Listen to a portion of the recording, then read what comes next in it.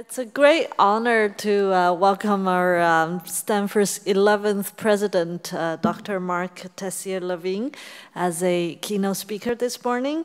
Marc becomes Stanford's 11th president last year on September 1st, so we have a new administration leading us into the new era. Marc is a pioneering neuroscientist, biotechnology executive, and academic leader.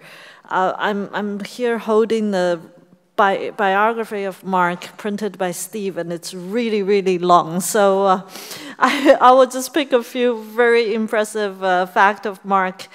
Prior to joining Stanford, Marc served as the president of the Rockefeller University in New York City, which is a leading biomedical research university. Marc was born in Canada and received his undergraduate degree in physics at McGill University, and then philosophy and physiology at Oxford University, where he was a Rhodes Scholar. And he earned his PhD in physiology at UCL University College London, and subsequently held faculty position at UC San Francisco, Stanford University, and then at Stanford he was the Susan Ford Professor in the School of Humanities and Sciences, and then he became an investigator of the Howard Hughes Medical Institute. Marc has made tremendous contribution in the basic science of molecular neuroscience, and for his work, he was elected a member of the National Academy of Sciences and National Academy of Medicine, is a fellow of the Royal Society both at UK and Canada, and Academy of the Medical Sciences, and American Association of the Advancement of Science, and American Academy of Arts and Science. And I'm not done yet. He also, in 2003, Marc was recruited to Genentech and became an executive vice president for research and chief scientific officer, directing 1,400 scientists in disease research and drug discovery. And he became the president of Rockefeller in 2011. And long story short, 2016, Stanford welcomed Marc back as our president, and he's here to share some thoughts with us. Welcome, Marc. Thank you.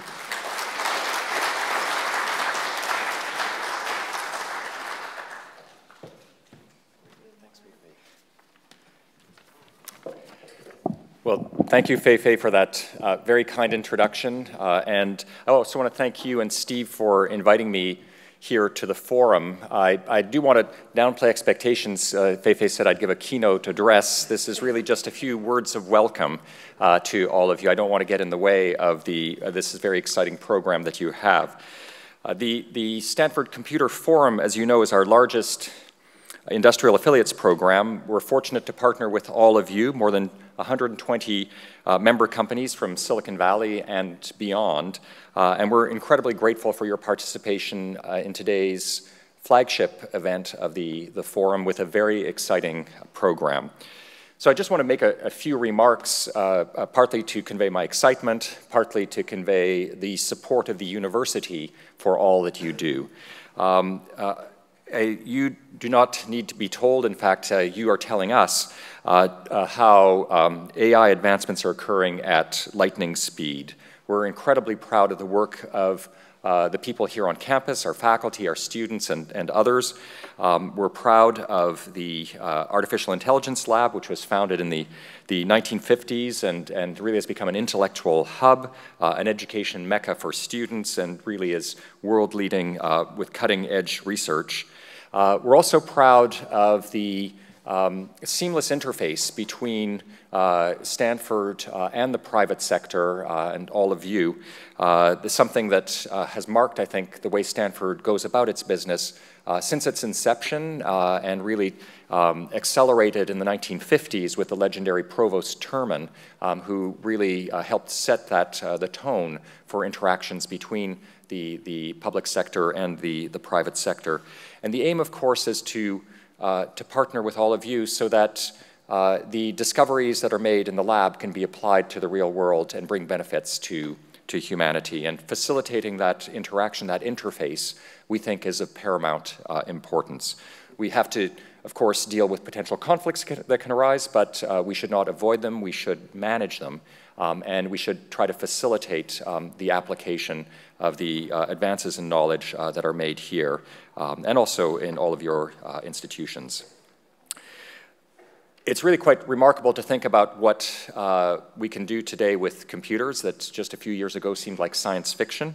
A result of both more powerful computers, more data, and also more powerful algorithms, and bringing them all together.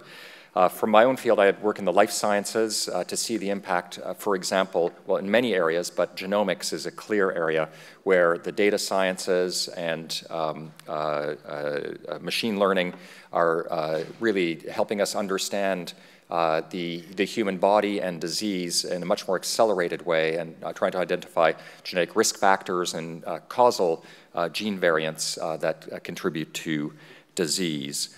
Computer vision, natural language understanding, robotics, virtual reality. I had the pleasure of visiting the virtual reality lab here at Stanford. One of the first things I did when I came on campus that just blew me away in terms of what can be done today, and also you can see the potential for the future. Autonomous vehicles, of course, and much more. And the potential is really thrilling to the imagination if we think about the impact that it can have, that all this can have on disease, on poverty, on climate change, on economic instability, on so many societal problems. So bringing those tools to bear on those problems, I think, will be extremely important and extremely enabling.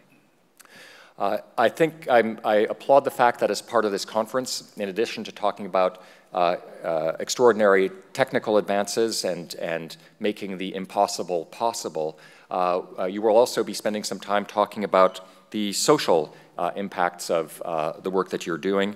The goal ultimately of AI is to help humans live better, safer, healthier, more productive lives. At the same time, I think we're very mindful of the fact that rapid technical advancement requires an increased consideration of the social, moral, ethical impact of the technologies on employment and other aspects of life. I think we're all familiar with the fact that in this country, 8% of adult males earn a living driving a vehicle, and autonomous vehicles are going to disrupt that workforce in very profound ways. And so it's very important for us to think through the consequences of that and what can be done to mitigate that, and understand how we can harness technology for good, but also with potential unintended consequences that we have to try to think through in advance, anticipate, and mitigate as best we can. Stanford is a great place both to explore the technology and also to explore the social impacts of technology. I think one of the, for me, coming back to Stanford, I was here on the faculty, as Fei-Fei said, in the early 2000s. One of the extraordinary things about this place is that we are so deep technically, which, you know, as scientists, as technologists, we are all thrilled about. I'm a biomedical scientist. But equally, we have that breadth of disciplines, not just the sciences and engineering, but also world-leading social sciences, humanities, and arts, extraordinary professional schools, law, business, education, and medicine. And having that collection of people enables us to tackle both the applications of technological advance to all those fields, but also the social impact of technological advance, and try to, as I said, understand and help lay the groundwork for mitigation.